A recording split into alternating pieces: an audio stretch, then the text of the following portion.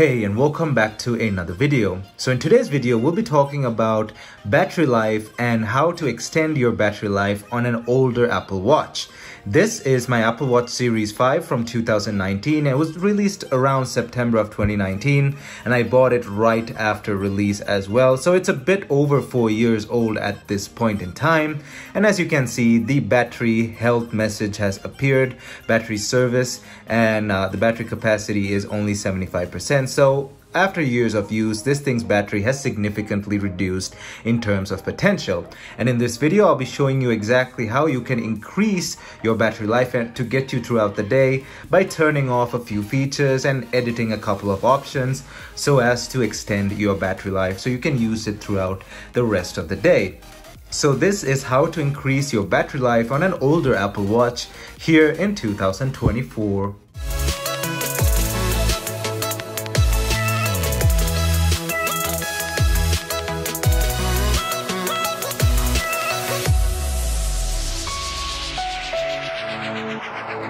So as always, before jumping right in, don't forget to smash that like button down below as it helps this video get on YouTube's algorithm. And also don't forget to hit that subscribe button down below and ring that bell notification button so you're notified whenever I upload a new video. Also, if you have any questions or comments, don't forget to leave them down in the comment section below.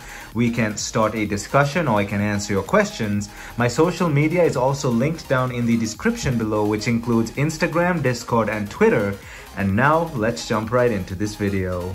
So just a disclaimer, first of all, some of the features that I'll be mentioning in this video don't apply to all older Apple Watches. For example, the Series 4 and below do not have the always on display. That was a feature that came with the Series 5. So any device Series 4 and below, like the Series 4, Series 3, 2, 1, and Series 0 will not have an always on display. However, just know what features your watch has and then apply them accordingly. Also, this may not only apply to Apple Watches, you could also apply these to other brands such as Samsung Smartwatches, Fitbits, whatever. Some of these features do exist in other brands of smartwatches. So if you have one of those, you may find something interesting in this video for you as well. So to start things off, let's of course go over the obvious, which is the battery saver mode. That is just number one. That's easy. You just go ahead and turn on the low power mode or battery saver mode. That is guaranteed to increase battery life, 100% guaranteed. That's just the main battery saving option that you should turn on firstly. I actually had battery saver mode on even my newer Apple Watches, and when this thing was new as well, I had that turned on. I felt like it just gave me so much more battery and it was worth it, not getting all the unnecessary push notifications, but I also got the important stuff through. So battery saver mode, you don't really have to wait till your battery is on its way out. It'll help you if you have a very active lifestyle and you just need extra battery, even with a good battery when your watch is newer. I do that with my Series 8 as well, and that thing has 99% or 100% battery or something like that. So yeah, battery saver mode is the first and main way to save battery. Just turn it on. You may not get some notifications and stuff, but research that accordingly and turn on battery saver mode. Number two is, as you can see, and you may have seen in my other videos as well, I do not have too many other wallpapers that are colorful. Now I have a few of them, or sorry, not wallpapers, faces, colorful faces. So these are my main three, and you may notice that they're all gray. They're gray or black in certain areas. I don't use the colorful ones anymore, and that's because the darker, more dull wallpaper, or faces, I keep calling them wallpapers, the darker faces actually help increase battery life. And when I say wallpapers, that stems from the fact that that works on phones as well. A duller wallpaper will actually help you increase battery life on a phone as well. And in this case, a dull phase like this with no color whatsoever will actually help you increase battery life as well. The colors need more energy to be pushed. So a dull grayscale like this will also help you increase battery life. And I've noticed it. I've tested this before and I've noticed it makes quite a significant difference. So go ahead and select your favorite phase and then turn it grayscale. Sure, colors are nice, but battery life and lasting throughout the day in terms of battery is much nicer. We're now here at the third point, and it's kind of an obvious one. And of course, I'm talking about the always on display. Now, like I said, it only applies to the Series 5 and above.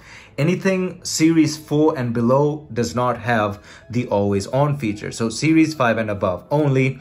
And this also applies to newer Apple Watches as well, because even though Apple in their promotional videos and stuff say that the always on display does not take that much of your battery, it still does. It still takes some power, and especially when you have an older watch like this, that really makes a lot of sense. And even a newer watch, if you're trying to make your battery last at least 2 days, if you're on a long trip or something, going hiking across something or whatever, you need the battery to last at least 2 days. You actually can turn the always on off and it will last. I do that on my Series 8 as well, and it lasts at least 2 days, and with at least a 1 hour exercise or running session every day, and it does last at least 2 days. So turn off the always on if you have an older Apple Watch. That's kind of obvious.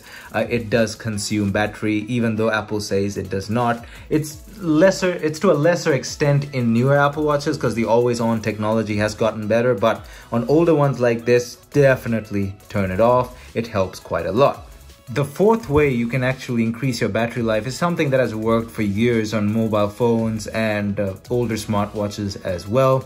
And that is if you turn off the background app refresh. Now you go to settings, you go to general, and you go all the way down, background app refresh. And by the way, you can do this from your phone's app as well, background app refresh, and you can also turn it off. So I have turned it on now, but I keep it turned on. It doesn't affect it that much, but if you notice your battery is significantly getting bad, definitely go ahead and turn off background app refresh. So if you want a new refresh on a app, you'll have to go into the app itself to refresh it manually, and you can scroll down and turn off individually as well. If you don't want certain apps doing that in the background, you can go down and turn off them individually, or you can turn off the whole thing as well. So that's the fourth option you have.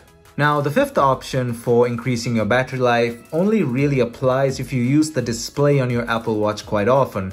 I don't use mine that much, I just use my phone. However, if you do scroll a lot on your Apple Watch, it's gonna take away from that user experience that Apple advertised with your Apple Watch, the fluidness of the display, the response time and all of that stuff, the animations. And what I'm talking about is turning off reduce motion, or activate reduce motion, more accurately, reducing the motion of the display in terms of animations and stuff like that. So the way you do that, you go to settings, go to accessibility, and then reduce motion. Where's that?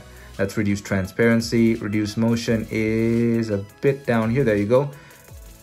I've turned it on, so you want to keep reduce motion on. So when you turn on reduce motion, it reduces the motion in your watch. As you can see, instead of having an animation, it just immediately jumps to the menu when I hit that.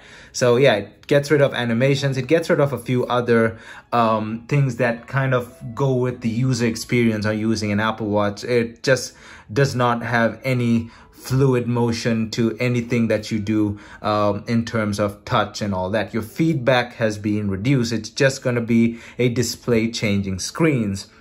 So if you do use your watch a lot on its display itself, checking messages and stuff, it may take away from the user experience, but hey, you're trying to save battery life at the end of the day, and that helps a lot. Now, the sixth way you can actually increase your battery life is by turning off the Hey digital assistant. Now, I'm not going to say it out loud because all my devices in my room are going to go off if I say the word hey, you know, the digital assistant on Apple Watches and iPhones, that guy over there. Of course, you can do this from the watch itself, but I'll do it on the phone here. So you go to the watch app, you go into that digital assistant, and you turn off the listen for hey that digital assistant, and also turn off raise to speak. Raise to speak, you saw it was going off while I was doing the first few options in this video. I had to keep on canceling it with a digital crown. So that is also quite annoying, and I always have that turned off. But you can turn off the upper option, the Hey Digital Assistant, as when you turn it off, the microphone on your watch is no longer always on, because it's always waiting for you to give it that command so it can answer and help you out with whatever you need. But when you have that turned off, the microphone is not going to be always on and on standby mode. So when the microphone's off, it's not consuming battery. So as long as that thing's not on standby mode, you're saving battery. So turn off those two options. And that is the 6th way in saving battery life on an Apple Watch. Now, another way in which you can reduce battery consumption is by disabling or reducing notifications. Now, that's kind of defeating the purpose of an Apple Watch. It's mainly used for your notifications and quick replies and stuff. But if you don't really need it for notifications, you can go into the watch app on the phone, and you can mainly do this from the phone. The options in the watch itself aren't that good. You go to notifications there, and you can screw with the notifications here, turn off the ones you don't want and all that stuff. But again, remember, you're not going to get notifications that you need. So if you're okay with that, you can go ahead and turn off certain notifications, because those push notifications actually take some amount of battery, but that's not as significant as the other ones that I've mentioned. So that was point number 7. Now, the 8th way you can, of course, reduce battery life, I'm just going to include it, but everybody knows this at this point, is of course reducing your screen brightness. You just go to display on your Apple Watch, display and brightness, and reduce your brightness. That is kind of an obvious thing. I almost didn't want to mention it, but brightness helps. But like I mentioned in my previous points, turning everything grayscale on your main watch face actually helps quite a lot as well. But brightness, I almost didn't want to mention it. Turn your brightness down. That's kind of obvious. The 9th option you have to reducing battery consumption is closing apps in the background. So if you do open an app, let's say the fitness app and the temperature and all of that stuff, make sure after you're done with it, shut it down, because if it's running in the background, it's actually taking some a very little bit of power. It's minor, but it's still running in the background. So when you open the app like that, just make sure you go into your apps here or your multitasking here, and you turn it off like that. So yeah, that's the 9th option you have. And we've now come to the 10th and final option you have in reducing battery consumption on your older Apple Watch. And it kind of defeats the purpose of an Apple Watch, but I'll still mention it anyway. And that is inputting your workouts on your phone app instead of using the workout app itself to track your workout. Now, of course, that's completely against the purpose of an Apple Watch. The reason the Apple Watch has all these sensors and all that stuff is to accurately gauge your workout. So you gauging your workout and just inputting it into the fitness app on your phone is not accurate at all. You may have other ways of making it more accurate, such as maybe a Fitbit, a cheaper fitness tracker that may give you somewhat accurate information that you can use to input in your health app on your phone, using a cheaper fitness tracker or something else. Or maybe the exercise machine you're using, like treadmills, have their own calories and steps and all those counters that you can input into the health app on your phone. But then, you know, it kind of defeats the purpose of an Apple Watch. But you can go ahead and use that route as well, using the data from your treadmill, your bike, your whatever other options you have for fitness tracking, to input data onto your iPhone directly instead of using it on your Apple Watch. Again, like I said, it defeats the purpose, but that is one option if you have a really bad battery. So yeah, that was 10 ways in which you can help increase the battery life on your older Apple Watch. So finally, thanks for watching, and let me know down what you think about this video, or if you have any other options you'd like to mention down in the comment section below. Also, don't forget to hit that like button down below, as it helps this video get on YouTube's algorithm. And also don't forget to hit that subscribe button down below and ring that bell notification button so you're notified whenever I upload a new video. If you have any questions or comments, leave them down in the comment section below. We can start a discussion or I can answer your questions. My social media is linked down in the description below, which includes Instagram, Discord, and Twitter. Thumbs up, and I'll see you guys in my next video.